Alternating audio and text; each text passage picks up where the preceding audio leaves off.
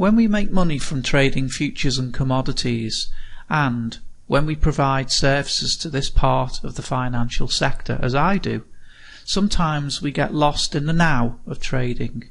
We may wonder and speculate about the direction of tomorrow's trends, and ponder through what existential medium, usually computer-based these days, that we shall adopt to study our trades. Rarely, however, do we give thought to the historical interactions of our predecessors and the places that they frequented to do their business. What was the environment like where they stood? What of their daily routines and disciplines, as, just like us, they too channeled independent pathways in their quest to shape their own dreams and desires? What is fascinating is the immense international history of exchanges and markets that have been in existence for hundreds and in some cases thousands of years, and of great interest is by what measure they used to justify and quantify their offerings to merchants throughout the millennia. This short, nostalgic journey focuses on the rise and mostly demise of the corn exchanges across the globe.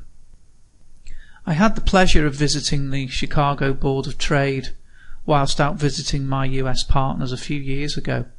We sat in the famous Ceres Cafe and marvelled at the art deco of the interior and exterior of this iconic building, thinking back to the millions of traders who frequented its floors through its golden age.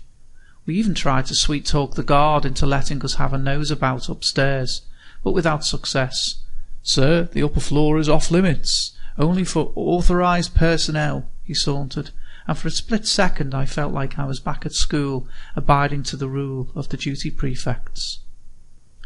And of course, the United States is the world's largest market of futures and forward contracts. Famous grain and corn exchanges are also present in Minneapolis and Philadelphia. Around the globe, corn exchanges are present in Australia, Canada and Ireland, and a brief mention of an exchange in Lesotho, according to Wikipedia. As through the ages, trading is a truly global affair. And if we look towards the UK, it is hard not to notice the sheer innovation and invention of this tiny little island. Such an influential nation in the bigger scheme of things never ceases to astound me. Hundreds of exchanges were built up and down the country between 1747 and 1869, and of which 44 still exist today. And what is critical to note is that these buildings, from an architectural standpoint, are quite breathtaking.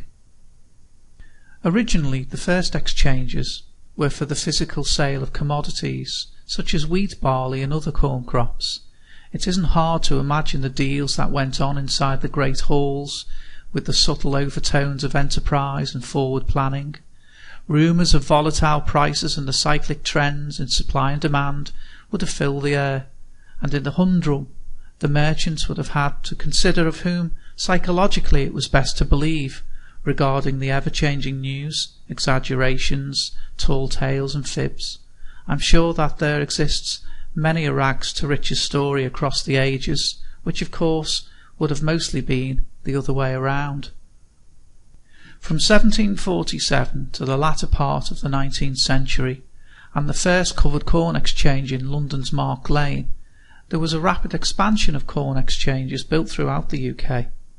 After the repeal of the Corn Laws in 1846, corn exchanges were in big demand. Sadly, with cheaper foreign imports and thus a fall in the price of English corn, it was clear that in one generation the corn exchanges' days as trading venues were truly over.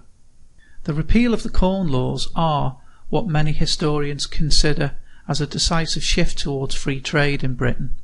The irony that an industry which thrived and invested heavily in itself was lost entirely to the very policy that had set its initial demand in motion.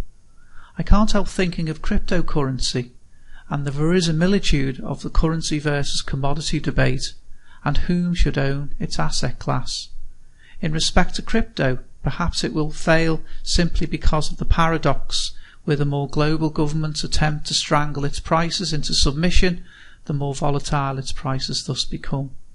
It's not unlike Brexit, where the middle ground fudged by the UK government destroys the essence of bondage it attempts to unshackle itself from. How very sad. But all being said, these beautiful buildings in the UK are a testament to the wants, desires, fears and folly of a society long gone.